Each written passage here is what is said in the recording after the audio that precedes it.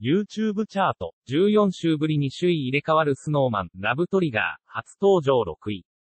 今週、2024.15 から24年1月11日の YouTube チャートトップ100の週間総視聴回数は先週比で 6.7% 増。トップ100の初登場作は13作、先週9作、となった。1位、先週2位は、平野紫耀、神宮寺勇太。岸優太が23年10月に結成したユニット、ナンバー&Iのファーストデジタルシングル、GO と 994.9 万回。6位には、スノーマン、ラブトリガー、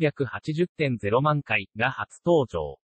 2月14日に発売される10枚目のシングル、ラブトリガーウェルゴートゲザーの表題曲の一つで、メンバーの岩本照が主演するテレビ朝日系オシドラサタデー、恋する警護24時の主題歌となっている。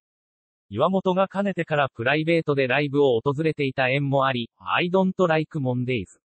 が楽曲を提供し、振り付けは岩本が担当。恋に落ちていく心情、を色気ある世界観で表現したというメガボルトのコメント欄には、曲の世界観にのめり込んでしまう、上品で色気がある、最高のダンスと歌で中毒になる、といった声が綴られている。